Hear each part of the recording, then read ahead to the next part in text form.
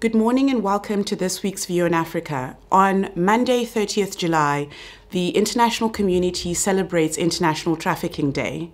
The day marks the crime of human trafficking, which is a crime that, and I've put the definition of the crime of trafficking as it's defined in the Protocol to Prevent, Suppress and Punish Trafficking in Persons, which looks at how people are recruited, transported, transferred, harbored, and or received, usually by the means of a threat or use of force and other means of coercion.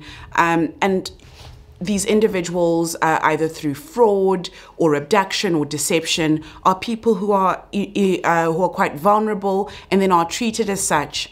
Often in today's world, this means that they find themselves in forced labor or they are forced into prostitution.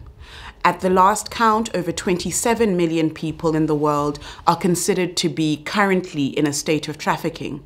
That means there have been other people before, and there likely are to be more people who could be trafficked.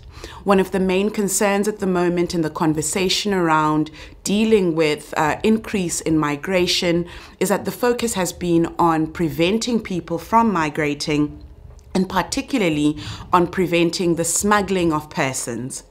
The challenge, however, has been that the global response has not focused as much on trafficking in persons as it should, and invariably this puts people who are already vulnerable at greater risk of being trafficked, but also increases their vulnerability. Today, I'm going to speak about not only the crime of trafficking in persons, but how the world should respond to it. I'm going to focus on trans-border trafficking, so I will not focus on trafficking in country. I'm going to focus more on trafficking across the borders, as that is the trafficking that unfortunately across the African continent and elsewhere in the world remains on the increase and remains harder to detect. I'll focus also on what responses there can be that go beyond the law enforcement responses, but I will itemize some of the ways in which law enforcement ought to act. The reason that focusing on law enforcement is important is because ultimately the trafficking in persons is a crime, and a criminal justice response to trafficking in persons is not only important, but it is one of the best ways in order to arrest the problem. Because of the nature of trafficking, which is in many ways a clandestine offense where people are either themselves ill-informed about what it is that they will be trafficked for, or they think that they are simply being transported across the borders. So a lot of the victims of trafficking believe that they are being smuggled across borders. There's very little in terms of actual detection.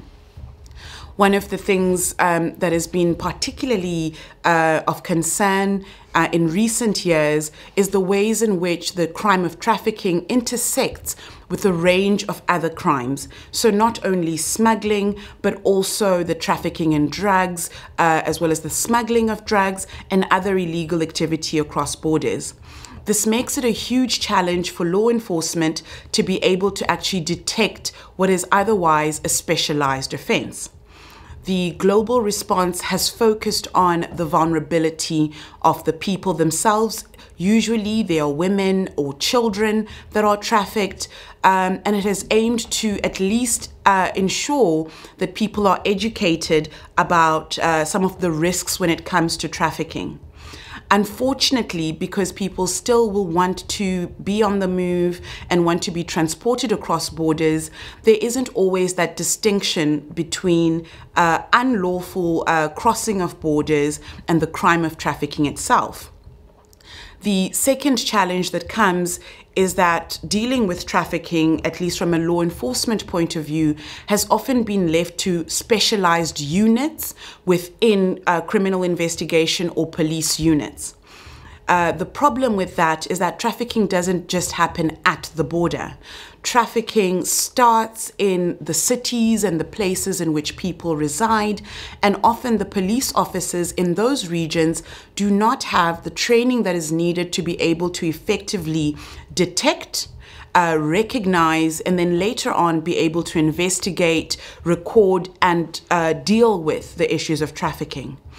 One of the recommendations that we make in a globalized response to trafficking is that more police officers, social workers, people working within departments of home affairs, for example, related to registration of people, but also from a statistical point of view, that they also not only understand the definition of trafficking, but they are able to recognize it in the cities even before people make their way to the borders. By doing this and by ensuring that as many people understand how trafficking happens, starting from the recruitment of people to their transportation and their transfer, you're able then to have a full scope in terms of the actual route that people take. But also some of the related offenses that come with trafficking. For example, a lot of the women that are trafficked find themselves in situations of forced labor, but also find themselves possibly in prostitution as well. So in understanding that the conditions of employment of people are also fully regulated, understood.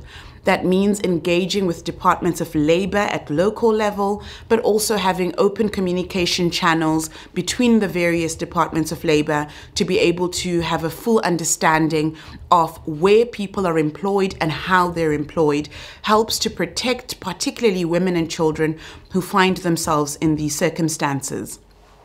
What needs to happen across the board, be it at a law enforcement level or be it in the various departments, Department of Home Affairs, Department of Labor, Department of Social Affairs, for example, is that they need to first be able to recognize trafficking. Second, they need to be able to, once they have recognized that trafficking could be happening within their cities or within rural areas or at the borders, that they're able to communicate clearly to law enforcement so that they can be able to investigate what is going on, and that they can be able to speak to the people who are either victims of trafficking or even those who are part of the trafficking rings or networks, to be able to trace where it starts, the route, and ultimately also where people are being sent to, and then to be able to record what is going on, and then to be able to have open channels of communication that allow for better coordination. Because of the cross-border nature of trafficking, it's important that this be not limited to one country or one region. The level of training that, for example, South African police services receive ought to be similar levels of training in neighboring countries, be they Zimbabwe, Mozambique, Swaziland, Lesotho, Botswana, but also beyond the region. In other regions of the world, like in North Africa, where we have seen an unfortunate increase not only in the smuggling of people, but also in the trafficking of persons, it's important that those regions also have a harmonized way in which they detect and are able to respond to trafficking. The next thing, beyond having a similar baseline from which people operate, is then that they are able to not only coordinate responses, but also that they have the right level of technical cooperation. Often it's important that this be by way of bilateral or multilateral agreements that go beyond the international framework that is contained in the protocol to prevent, suppress, and punish trafficking. That means that countries then are able to communicate on some of the methods that are being used locally to their neighboring countries, but also that they're able to have a proper exchange of information. Ultimately, the best way to respond to trafficking is by knowing the nature of the crime and by being able to effectively communicate that.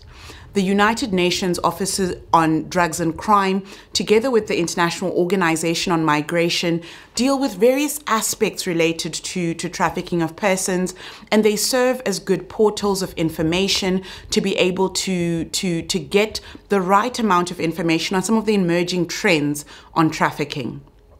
The fact that at the moment we have over 27 million people that are in various forms of trafficking is completely unacceptable. And the need for there to be a global response that looks to some of the national realities, but also that responds to some of the regional concerns could not be more important. When we have conversations about migration, for example, it shouldn't be to exclude those people who are considered to be most vulnerable, the victims of trafficking, invariably women and children, because ultimately, if those people's concerns are not dealt with, we haven't fully addressed some of the concerns around dealing with migration at a global scale.